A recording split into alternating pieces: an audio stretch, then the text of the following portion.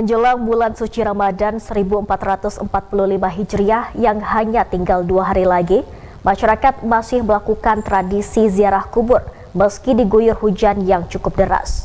Mulai dari pagi hingga siang hari, masyarakat tak henti berdatangan untuk mengunjungi makam keluarga maupun kerabat.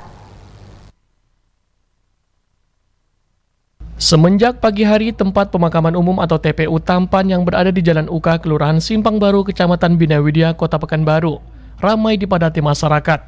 Meski diguyur hujan yang cukup deras, tak menyurutkan semangat para pengunjung untuk berziarah kubur, sembari menaburkan bunga dan memanjatkan doa untuk arwah keluarga dan kerabat.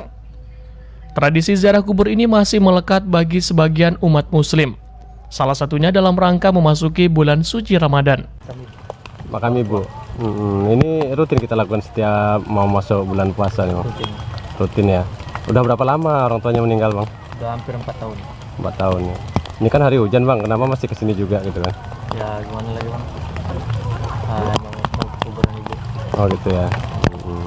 Dalam rangka menyambut bulan suci Ramadan. Ini kegiatan kita rutin dilakukan kapan aja atau memang mendekati Ramadan aja?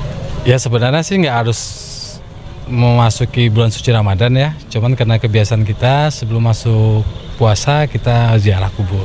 Kita ngajak siapa aja hari ini? Ada istri, ada anak. Kegiatan kita selain ziarah kubur membersihkan juga nggak, Bang? Apanya?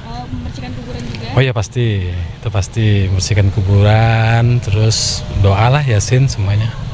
Hingga siang hari, para pengunjung terus berdatangan untuk melakukan ziarah kubur hingga sore hari. Norkomala Andika dan Sugiarto melaporkan.